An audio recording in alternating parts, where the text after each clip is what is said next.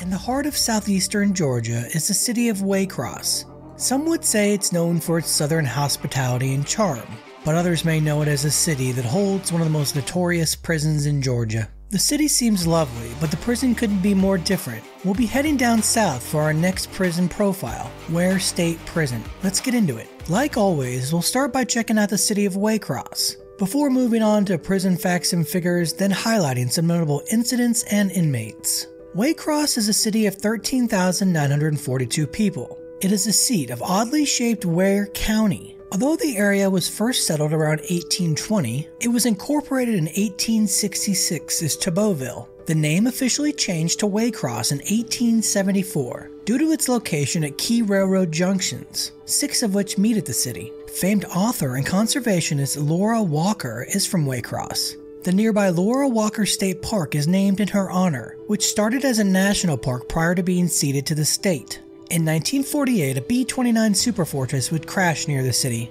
It would result in a major Supreme Court case because the plane had a top-secret mission. In U.S. v. Reynolds, the court affirmed the government's right to state secrets privilege. In the frozen food section of many grocery stores across the nation, you will find the Bubba Burger. This frozen burger originated in the area in the 1990s and gained popularity because it didn't shrink when cooked, like most burgers. The city is mentioned in the country rock group International Submarine Band in the song Miller's Cave. The band helped forge the genre in the late 60s and 70s. To the south of the city is the Okefenokee National Wildlife Refuge, which is basically a huge swamp. Nearly 400,000 people visit the refuge on a yearly basis. Like the prison, this also contains a killer, the American alligator, as it is the perfect habitat for them. Waycross is in rural Georgia. Large cities are quite a drive away. Jacksonville, Florida is 1.5 hours away, while Savannah, Georgia is over 2 hours. This is the southern US. The heat and humidity in the summer can be brutal.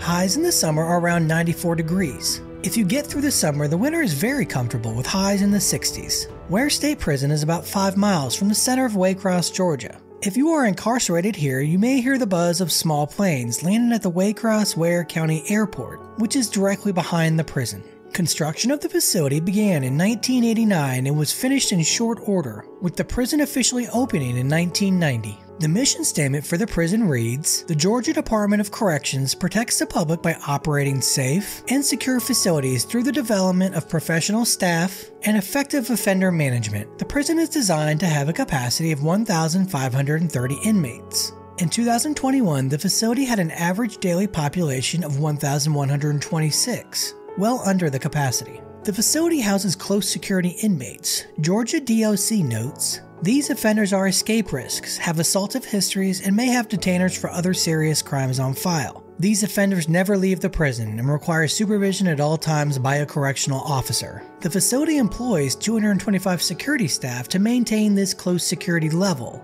of which 196 are correctional officers. The main prison area has 8 housing units that contain 50 double-bunked cells. There is also a 150-bed segregation area. For lower-level inmates, there are also limited dorms at this prison. Some of the academic programs offered at this prison include literacy remedial, adult basic education, and general education counseling, while some of the vocational programs offered are upholstery, carpentry, food services, and electronics. The facility has a lifers program for those coping with long-term incarceration. The purpose of this program is to offer interactive programming to assist in guiding personal development, along with restoring hope, empowerment, and purpose. As of December 2022, there were 263 men at this prison with life sentences without the possibility of parole. In August 2020, a riot would break out at the facility. The event would be captured on several contraband cell phones, giving us a peek into the madness. The ensuing melee would result in 2 officers being stabbed, and was only gotten under control after non-lethal ammunition was used. It started at 10:45 p.m. and was all over by 1 a.m. The Georgia State Patrol also responded to secure the perimeter of the prison. Several inmates also suffered injuries. A golf cart was set on fire and several windows were broken, but there was no other major damage. A month after the riot, 5 of the 8 housing units were still on lockdown. Following the incident at Ware State Prison, along with reports from other prisons, the Department of Justice announced they were opening an investigation into the conditions at Ware. We'll have to see what, if any, changes will be made following the outcome of their investigation. In yet another cell phone video, which is too gruesome to show on YouTube, a man is slumped over the unit railing and appears to be deceased. The video documents the time frame, which reportedly took hours for staff to respond. Although it appears the death was self-inflicted, there was not enough officers to staff the unit to respond in an appropriate time frame. Christina Redmond of the Southern Center for Human Rights said of the incident, "I can't imagine a more dramatic illustration of the total crisis of violence and chaos inside our prison system. A problem that I have illustrated time and time again is the shortage of people willing to work in our state prison systems. Georgia is no different. Officer pay in Georgia starts at $18.21 an hour. Is that worth your life?" An article written by The Intercept highlighted the effects on staff and inmates alike. In 2020-2021, there was 3 murders at the prison. Robert Wilson, Christopher Rawls, and Christopher Gresham were all victims of prison violence. In July 2022, Kyle Strother became another victim of violence. Nicknamed Droopy, I'm guessing due to the appearance of his eyelids, witnesses say he was stabbed while gambling at the prison. Strother was in prison after being convicted of murder, which occurred during a robbery. He and 2 other females had set up the victim in 2014. He would go on the run and was captured in 2016 by the US Marshals. Before we move on to a couple ill-famed inmates at the prison, be sure to like and subscribe so you don't miss any new content. In 2014, Darius Bottoms would be murdered while he was driving in southwest Atlanta. It was later learned that he was mistaken for a rival gang member. If you're from the Atlanta area, you may recognize the last name. Darius is a nephew of former city councilwoman and mayor of Atlanta, Keisha Bottoms. One of the convicted murderers, Rashad Barber, is housed at Ware State Prison. This was quite the mistake by Barber, as she's one of the most influential people in Georgia and currently works for the Biden administration. I'm guessing all of his appeals won't be going anywhere. Otis Daniels was just 15 years old at the time of his crime in 1998. He would break into the victim's home, shoot her and her daughter.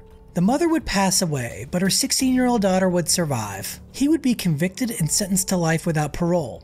It looked like his life was over. In 2019, he filed for resentencing following a Supreme Court ruling that said juveniles could not receive life without parole sentences. But in 2021, the US Supreme Court narrowed the scope of that ruling, making it unlikely he would be released given the nature of his crime.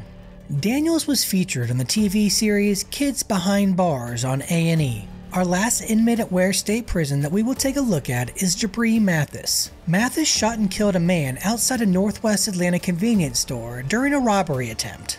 While the crime is not much different than most of the murders in the US, it's what happened during his attempted apprehension that makes it notable. Mathis was found in a house and surrounded by police. The officer watching the back window, Tommy Williams, saw Mathis crawl out and run.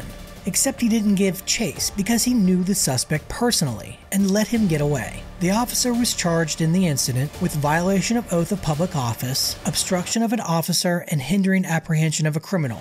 Mathis would be later captured, tried, convicted, and sentenced to 30 years in prison.